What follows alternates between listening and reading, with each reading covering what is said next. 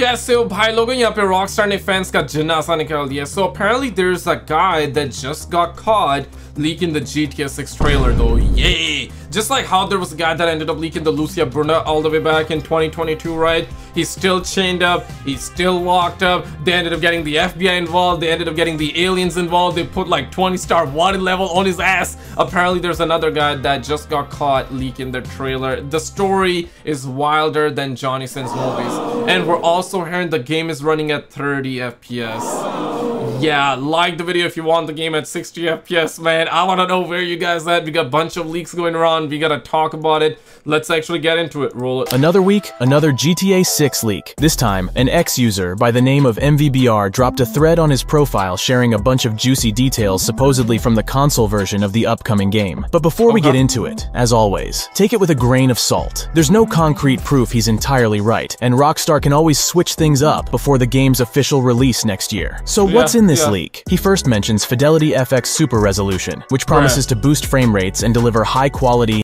And the only reason he mentioned that is because we're hearing the game is gonna be 30 FPS, bro. Like, what the hell is going on? We're in the year 2024, man. What a brown man gotta do, man? Tell me one thing a brown man gotta do. Can a brown man perhaps get 60 FPS? Like the video if you agree. High-resolution gaming experiences without the need for a super powerful GPU. Global illumination is also on the list, offering more realistic lighting that changes dynamically based on the environment and time of day. And HDR will ensure stunning contrasts and colors, making the game's visuals even more vibrant and lifelike. Additionally, MVBR talks about DLSS, a tech that uses AI to upscale lower-resolution images in real time, providing better performance and visuals. And then there's ambient. Yo, honestly, like, instead of like, if these things cannot do 60 FPS, I would rather take like 45 FPS. I know the standard is kind of low, but like I would say like 45 FPS better than 30 for sure. I mean 60 is always better. If you could 30 FPS or 60 FPS, I want to know where everybody's at. I know some people don't mind 30 FPS, right? But generally speaking, like even for the people that don't mind 30 FPS, if they were given the option between 30 and 60, they would prefer 60 FPS because 60 FPS just ultimately looks better.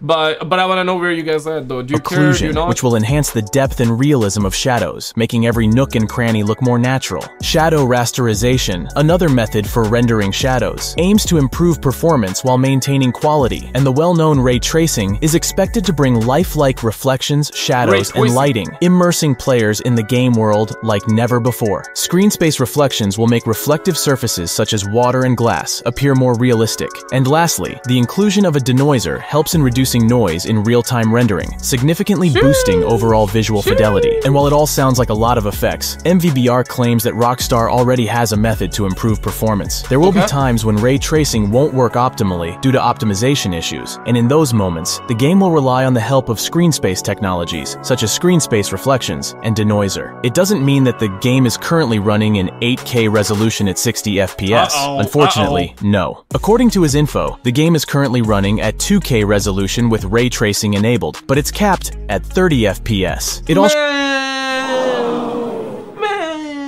You know what? I would rather take like 1080 60 FPS than 2K 60. So these things cannot even run the game at 4K 30. Now I know this is Rockstar we're talking about, so I'm assuming the reason it's not able to run at 4K is probably because the game is humongous. I bet it's probably due to that Lucia Bruna being ginormous, bro.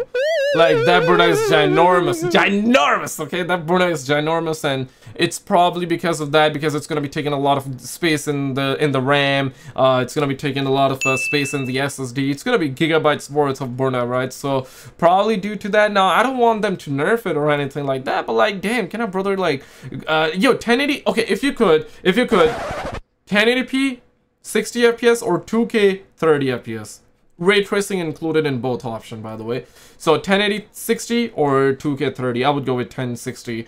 Absolutely. Sheds light on or you know what? Give us the option to do 60 and 30 FPS in performance mode. I would take like a lower resolution. 1080p is still good though, to be honest. I would take that. Like the video if you agree with the options thing. I think with the options it's fine, right? Like we can have 4K 30 and 1080 60. Yeah, I'm cool with that. But I guess in this case it would be 2K 60. But the game is still a year away, maybe even 2 years away, guys.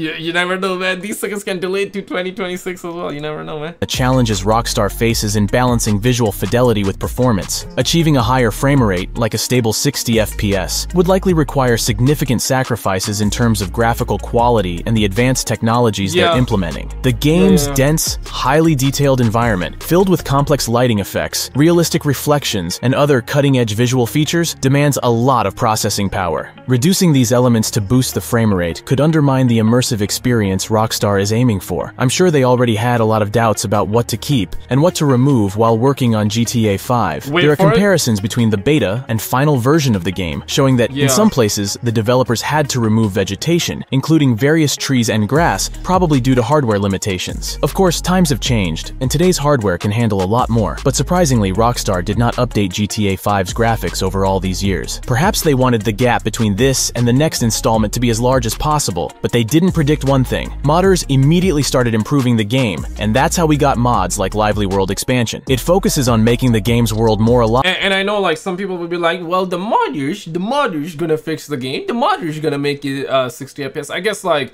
the game is not coming out on PC, first of all, at least day one. It's probably gonna come out like a year later, maybe 2 years later. And by the time it comes out, yeah, like on the PC, it's gonna be 60 FPS. It might even be 200 FPS, depending on what rig you got, right? You know what I'm saying? But yeah, for the consoles, man, if it's 30 FPS, it's gonna stay 30 FPS, man. And we're also learning about PS5 Pro, and according to Digital Foundry, if the game, it's not like confirmed, right? It's still like their speculation, their analysis. And they know a thing or two, right? So everybody's like running with this news, but I gotta let you know straight away, do not take this as confirmation, okay? It's not gospel or anything like that, but they have been saying that if the game runs at 30 FPS on normal PS5, it's very likely that the game is not gonna be able to run at 60 FPS on the PS5 Pro. Yeah, apparently. Live by placing various props and vegetation across the whole map, and it seamlessly integrates with single player as well as both the client and server sides of the 5M platform. Check it out. The link will be in the description down below. But getting back to the limitations I just talked about, I wanna skip to this part. To the recent leaks happening. Yeah, check this out. This one is much better.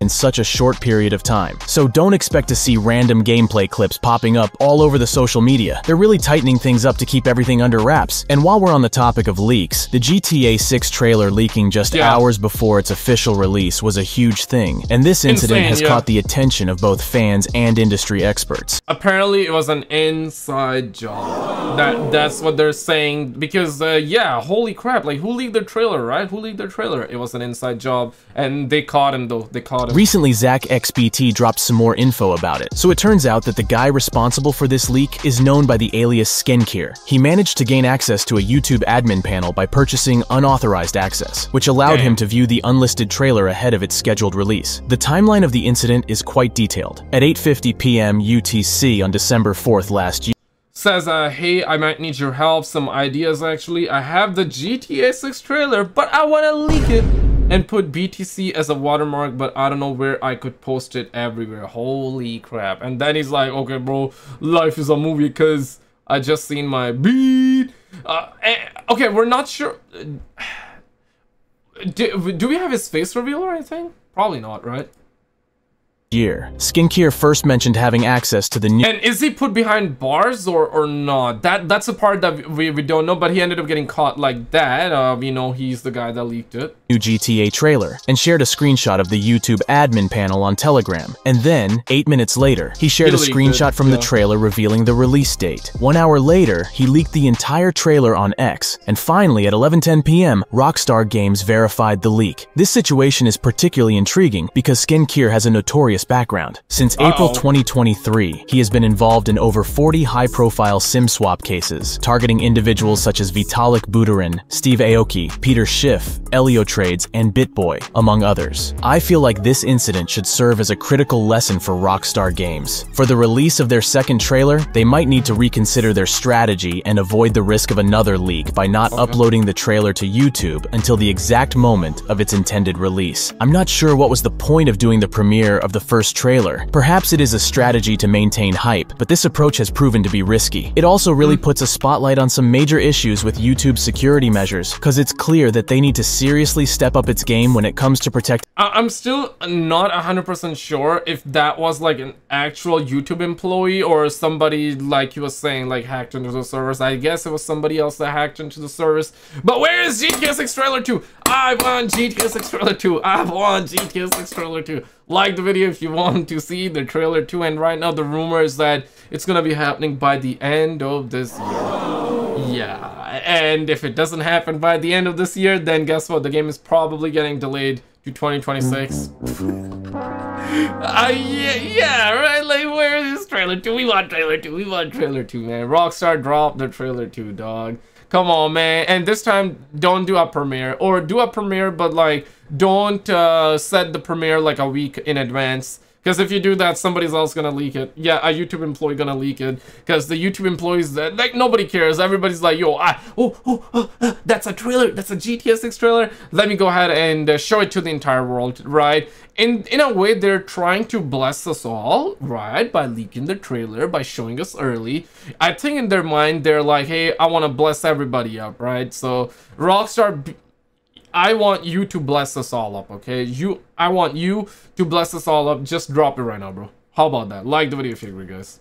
Unlisted content from unauthorized access. According to ViewStats, Rockstar Games has reportedly made around $1 million from the upcoming GTA trailer on YouTube. Okay. So if you're wondering, how did they make this cash? It's pretty simple. It all comes down to YouTube Premium. Even without ads, Rockstar still earns money from premium users who pay a subscription. So can a brother get 2 pennies or something like that? Like, damn, $1 million like that? God damn. Can we get like two pennies or something? Fee for an ad-free experience. This revenue is based on watch time, which means every second that premium users spent glued to that trailer translated directly into earnings for Rockstar. Yeah. Alright, boys, check out this video on the screen, because in this video we covered like a lot of the gameplay leaks that are going around about GTA 6. We also talked about GTA 6 Online as well and a bunch of other stuff. Check out this video on the screen and remember to not leak the GTA 6 trailer or else you're gonna also get caught. Alright, check this video out and I'll see you right there.